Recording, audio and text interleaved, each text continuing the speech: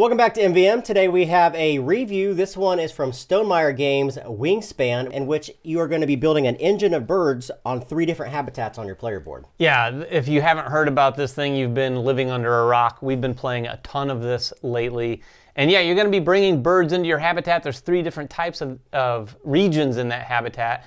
And the person that's going to win is going to be the person who basically does the best at that and builds the best engine in those habitats. So we're going to talk about the components first. The first thing you're going to notice is the round board. This is going to take place over 4 different rounds.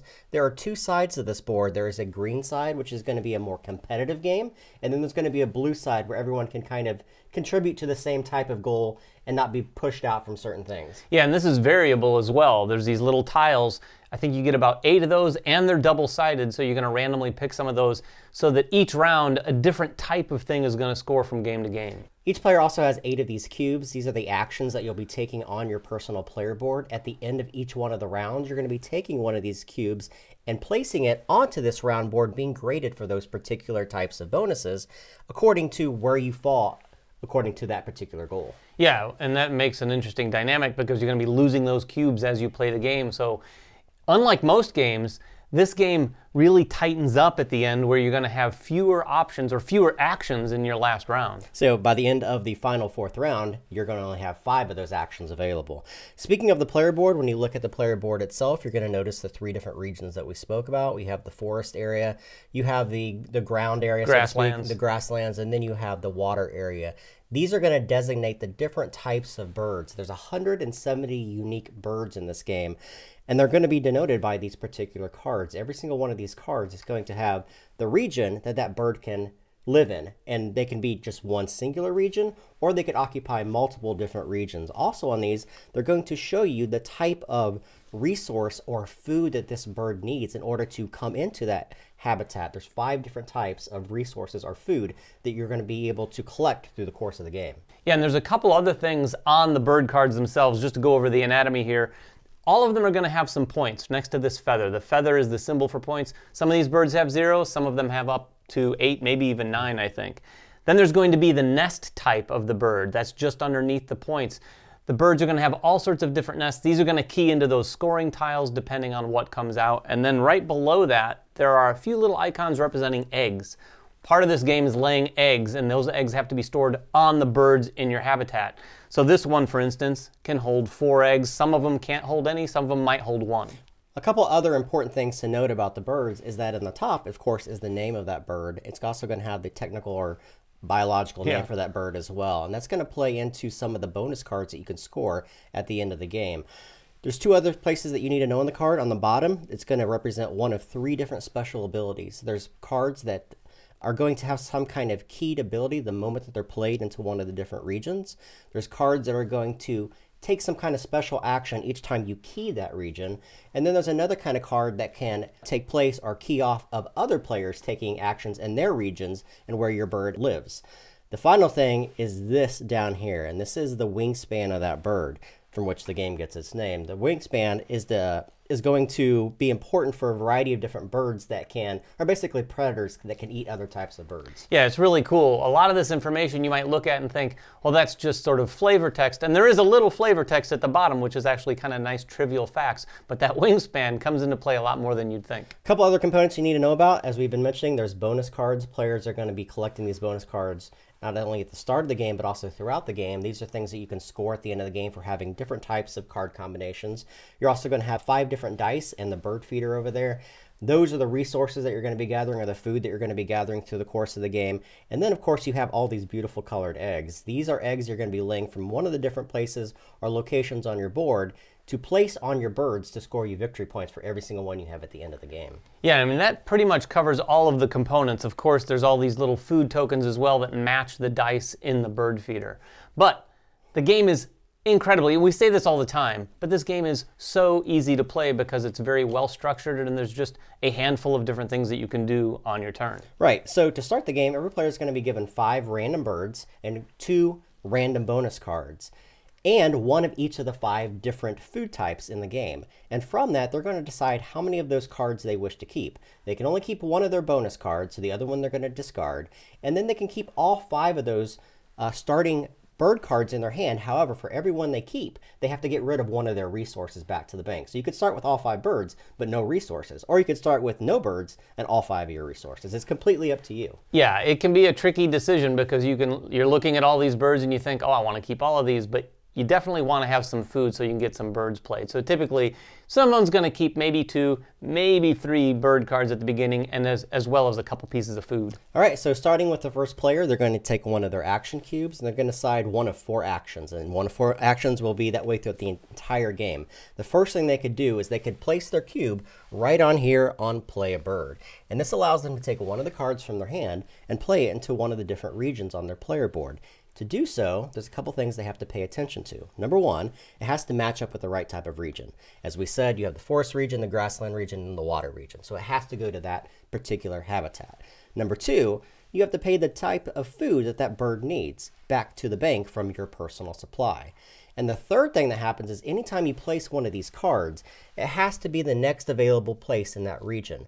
The first place in each of these different areas is free. There's no other additional cost. However, as you start placing things into new regions, you have to look above the top of the board because that's going to require eggs from anywhere on your board back to the supply. So you have to give up some of your victory points in order to place that bird in one of those regions. Yeah, it kind of forces you to sort of spread around your actions. You can't just continually play birds because eventually you are going to have to lay eggs. It's also important to note that a lot of these birds don't require just one of the regions. Some of them can inhabit any one of the 3 regions, so it gives you some flexibility.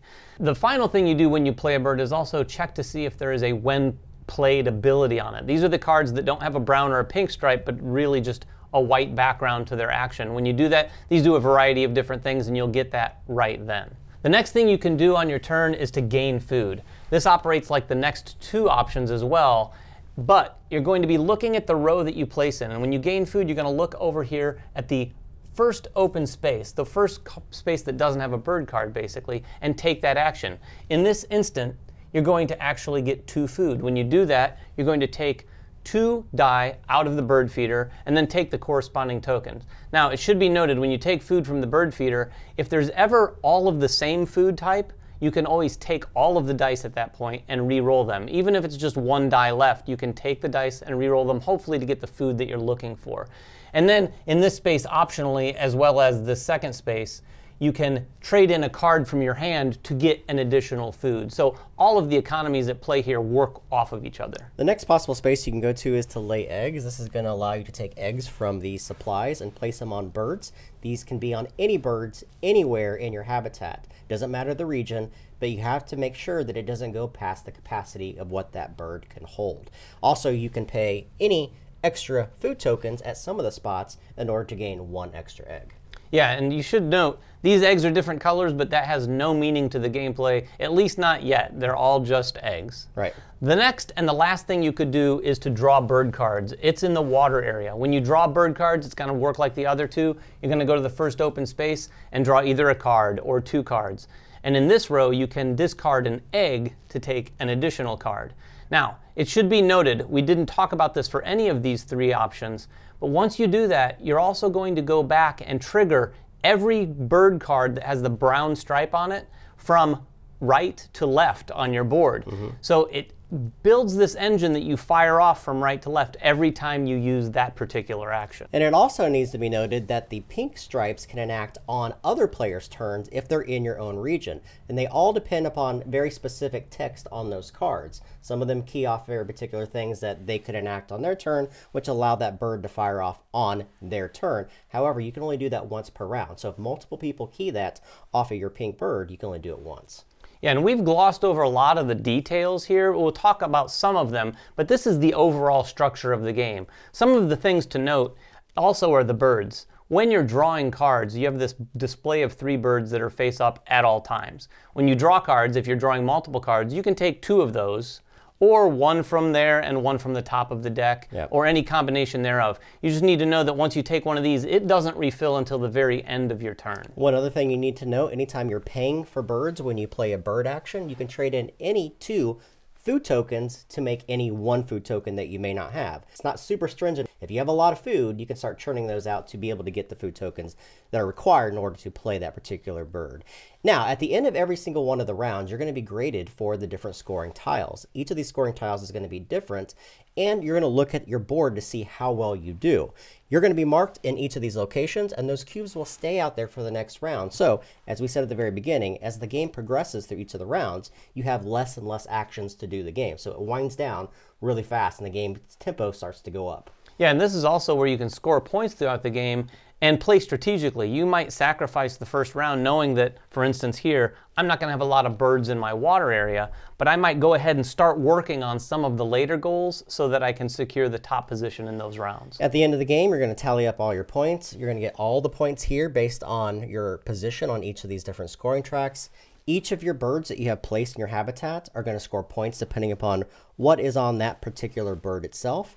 Each of one of your bonus cards is going to score depending upon the range of the conditions met on your board. And then every single one of your eggs and every single one of your tucked cards are going to score 1 victory point.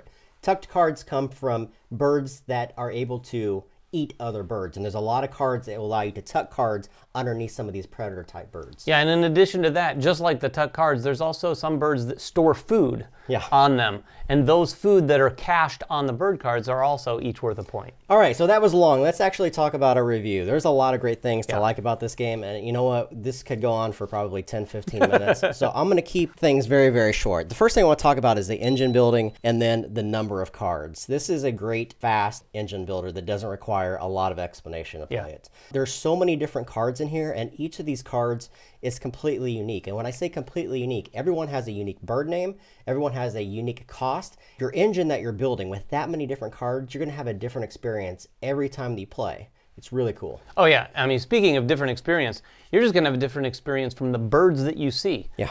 I mean, there's 170 cards. I've played this, I don't know, 5, 6, 7, I don't know how many times now. And I'm still playing it and pulling out birds and saying, I've never seen this one before. Yeah. And like we said, a lot of them do some similar things, but we don't want to overstate that. They do all feel very unique. While some of the powers are somewhat similar, all of that other information can be quite different. They can be high point values. They can take different types of food. There can be cards that are very easy to play that don't give you a lot in the way of points or actions, but you're able to fill up your habitat and potentially use those engines over and over. Also, I've seen engines in my first couple games that I thought I'd stick with, and then I inevitably play a game with someone and they use those pink cards that I have typically stayed away from. But then I've wanted to after I've played because they're doing stuff on everyone else's turns, which is really efficient because they're getting some things while they're not playing, which is a huge thing in any engine builder. The last thing I'll say positive, because I know you want to touch on the theme itself, is the components. This game is absolutely stunningly beautiful. The components are high-grade quality. The backs of these look like leather, like bird-watching books. Yeah. It's really beautiful. It's got its own little game tray that holds all the cards. All of these have trays that hold the components. The birdhouse is super thematic. The artwork's fantastic. It's just a really, really well-produced game. Yeah, I've said this before, but these bird cards, they remind me of those little index cards when I was a kid. When you go through, they look like really cool, informative, encyclopedic entries for birds. And it's just this beautiful, beautiful, clean design. And like what you said about the birdhouse, one of the things, I'll say a good and a bad on the birdhouse before I get on the theme. I love the way this works, and it's not just a dice tower. It does really make a difference in terms of how some of the things work and how some of the birds work. One criticism is it is a little difficult at times to pour these dice into the back of this thing, but that is a minor, minor criticism. So one of my big things with this game is the theme. The theme is fantastic. Did I care about birds in any particular way before I played this game? No, not really. But when you play this game, it's hard not to really get into the theme. And I'll tell you why. These birds look beautiful, but that's just half of it. A lot of these birds act mechanically in the game in a way that just makes sense thematically for birds. Yeah. Like Jeremy said earlier, there's predatory birds that when they trigger, you're going to take a card blindly off the top of the deck, and if it's a smaller bird effectively, you get to tuck that card because it just got eaten by an eagle. There's another one where you're going to roll some of the dice that are out of the tray to see how many rodents you get. And it's an owl, and it collects the rodents because it's grabbing all the mice. A lot of really cool things like that. And the last thing I'll say about the components as well. These eggs are probably an early contender for like joyful component of the year. They're just, they look like little candies. They remind me of those robin eggs, and they're and they're flattened on one side, so you can actually set them upright on your board. The game is just a joy to play, without a doubt. Right. All right, so let's get into the negatives. And there's not a whole lot, and this is really just nitpicking on my part.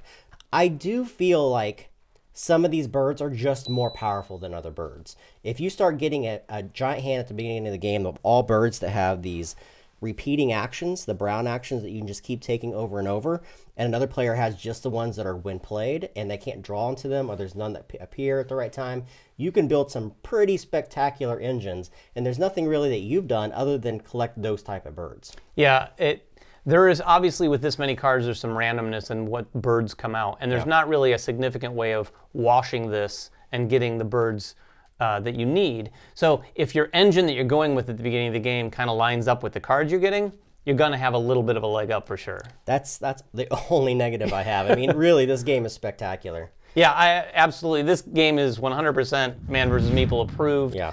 We've had a blast playing it. I think I've personally played this more than any other game this year so far. And I think it's not quite out yet. I think it's coming out in March, and then they've already got like 3 print runs done, and they'll probably have another. So definitely look for this when it hits stores. So that is Wingspan. It is a 1 to 5 player game. Also has solo rules if you're interested in that. If you guys have any questions about the game, make them in the comments below. Subscribe to us, follow us on Twitter, like us on Facebook, and even follow us now on Instagram. And we will catch you guys next time. Bye-bye.